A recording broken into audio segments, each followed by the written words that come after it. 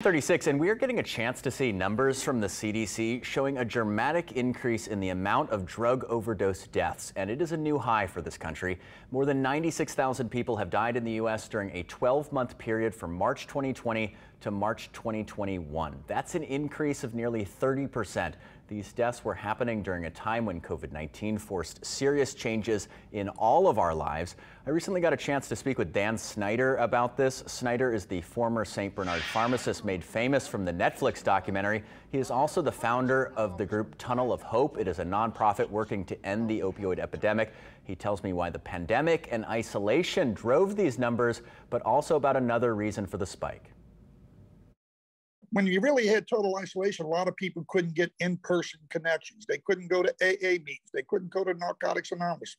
Some of the treatment centers were even limiting what they were able to do. And so, part of drug abuse is loneliness. Okay, and feeling alone. And so the people that are in recovery usually, they band together pretty much, and they kind of help each other. And and success rates aren't good, but they decent. Okay, but during COVID with all the isolation, that rate got a lot worse. And then, of course, remember too now the stress and anxiety of this thing. Okay, and in some cases unemployment. People who experimented with drugs that never took them before. So there's a myriad of things that led to this being such a big problem, along with the blossoming of fentanyl. What do you think people should do going forward? Even if you don't know or have somebody in your family that's impacted by opioid overdose, seeing these numbers is really alarming, and people do want to help. What can people do? Well, let me just tell you, the number last year was 93,000. If you think about LSU Stadium, that's just about how many people fit in LSU Stadium. And they call it Death Valley.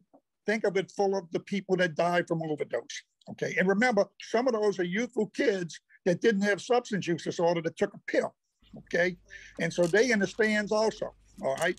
And my biggest message right now is to parents, okay, and teachers, and anybody that you talk to these kids, warn them. Okay. It used to be, lots of times we exaggerated in the past and we'd say it's like Russian roulette trying drugs. Okay. And it was a little bit of an exaggeration. Okay. But nowadays, actually, this fentanyl can be in anything. They put it in marijuana, they put methamphetamine, in ecstasy, they put it in Percocet, Xanax. And so now it's truly Russian roulette. And according to the CDC, nearly 841,000 people have died since 1999 from a drug overdose.